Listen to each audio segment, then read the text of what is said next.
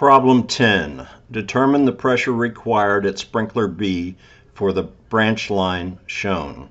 The following information is provided. K is equal to 5.65. The C factor is 120. We have an ordinary hazard, group 2 hazard. Schedule 40 steel pipe. Velocity pressure is excluded. The sprinkler coverage is equal to 110 square feet, and the design density is 0.2 gallons per minute per foot.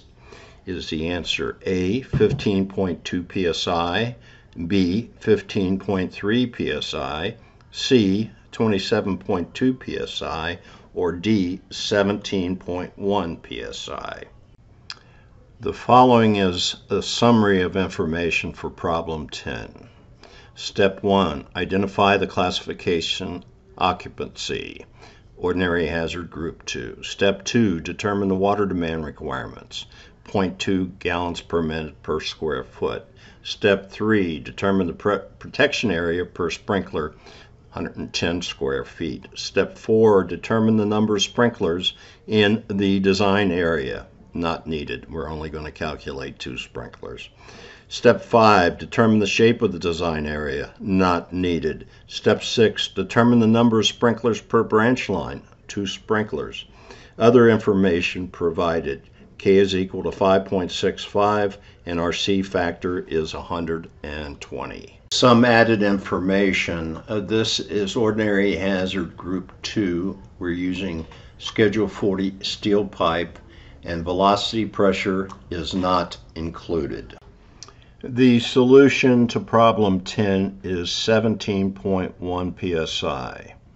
Step 1, determine the sprinkler flow at sprinkler A. 110 square feet times 0.2 gallons per minute per square foot equals 22 GPM. Step 2, determine the pressure at sprinkler A. P is equal to Q squared divided by K squared. 22 divided by 5.65 squared equals 3.89 squared.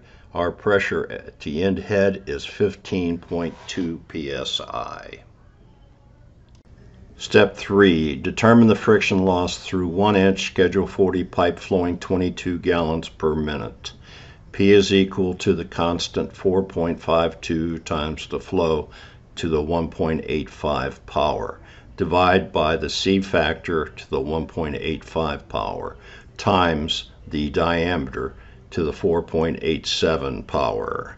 You could do the math. You should come up with a friction loss of 0.156 psi per foot. Step 4, multiply the length of the pipe by the friction loss. 12 feet times 0.156 psi per foot is equal to 1.872 psi. Let's round it up to 1.9 psi. Step 5, add the pressure at sprinkler A to the pressure loss.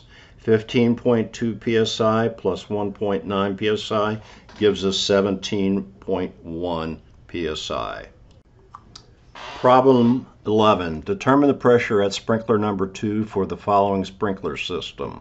This is a plan view, Schedule 40 pipe, standard fittings, wet system. C is equal to 120. The area per sprinkler is 144 square feet. The design density is 0.2 GPMs. There is no elevation change. The correct answer for problem number 11 is 28.44 psi. Step 1, calculate the flow and pressure at Q1, or most remote sprinkler. Protection area per sprinkler times density. Q1 is equal to 144 square feet times 0.2 gallons per minute per square foot. Q1 is equal to 28.8 gallons per minute. Q1 is equal to K times the square root of P.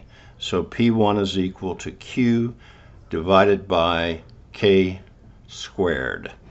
So P is equal to 28.8 divided by 5.62.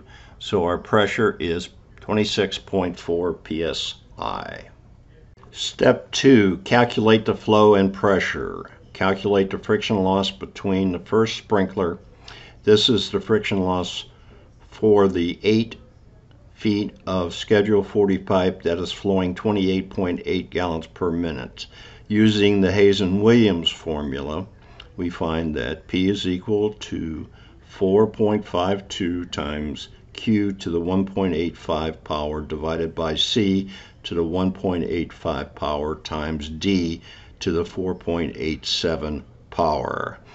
You do the math. We have it so far 8 feet times 0.255 psi friction loss per foot, and that'll give us a friction loss of 2.04 psi. Step 3. Now you can calculate the flow required for sprinkler number 2.